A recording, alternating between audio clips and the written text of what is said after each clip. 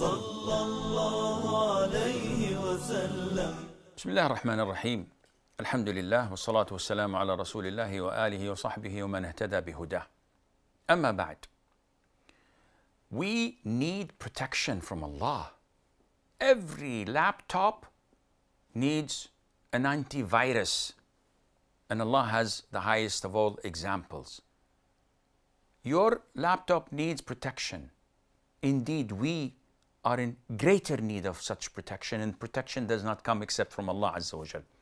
So what is the firewall that protects us with the grace of Allah? It's the dhikr.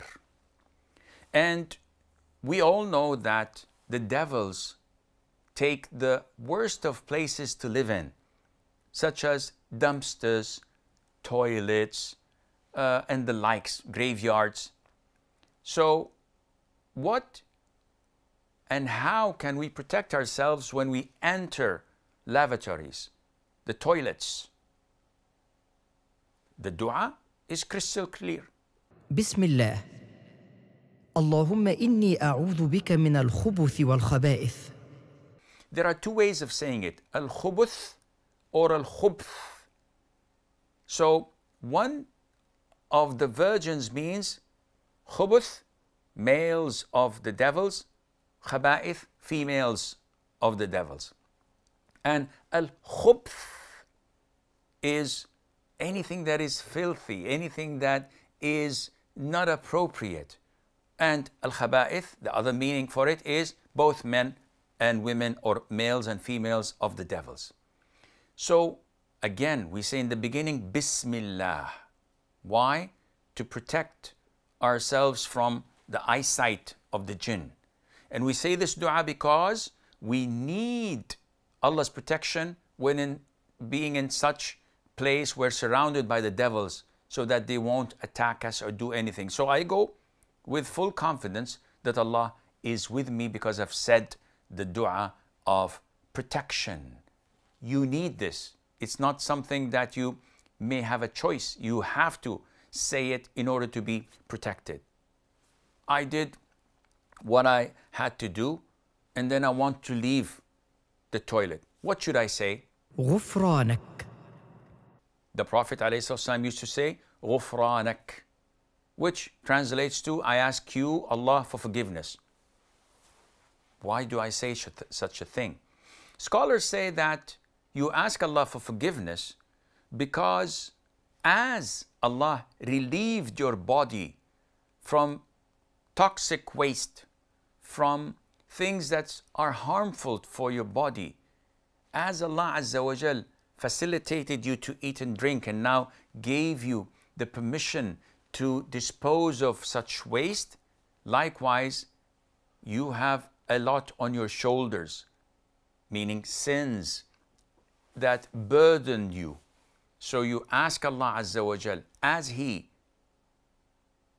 gracefully relieved you from such waste and filth that may have harmed your body, you pray to Him that He relieves you from your sins that may take you to His torment and wrath on the day of judgment.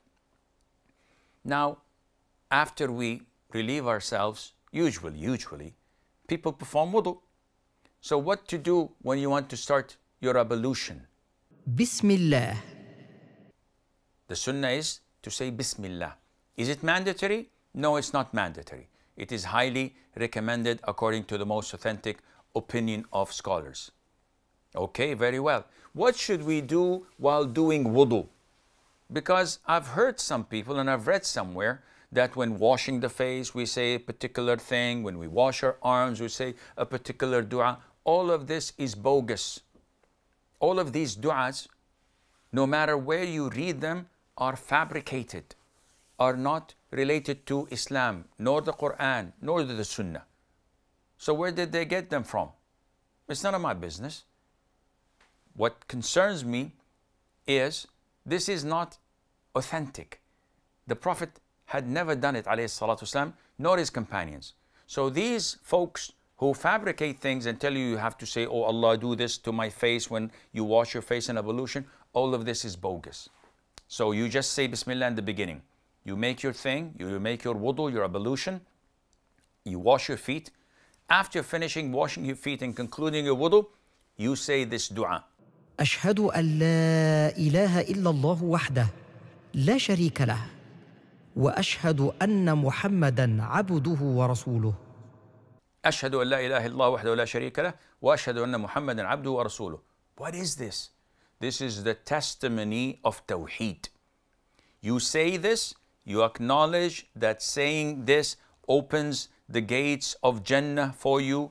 It makes Allah Azza wa Jal pleased with you and grants you a lot of reward. That's all. This is one way of saying dhikr after ablution. Another dhikr is this one. اللهم اجعلني من التوابين واجعلني من المتطهرين. O Allah, through the process of my wudu, make me among those who frequently repent to you, and make me among those who remain clean and pure, and because this is a means of purification. Is this the only du'as I can say? No.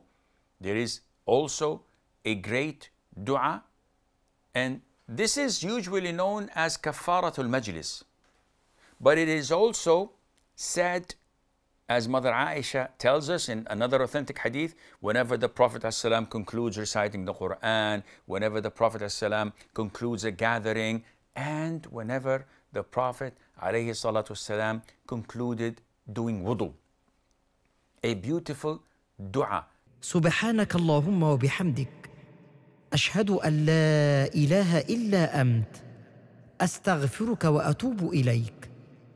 All of these dhikr you hear is composed of praising Allah Azza wa Jal, glorifying Allah Azza wa Jal, the testimony of Tawheed, there's no God worthy of being worshipped except Allah Azza wa Jal, and on stating that Subhanahu Azza wa Jal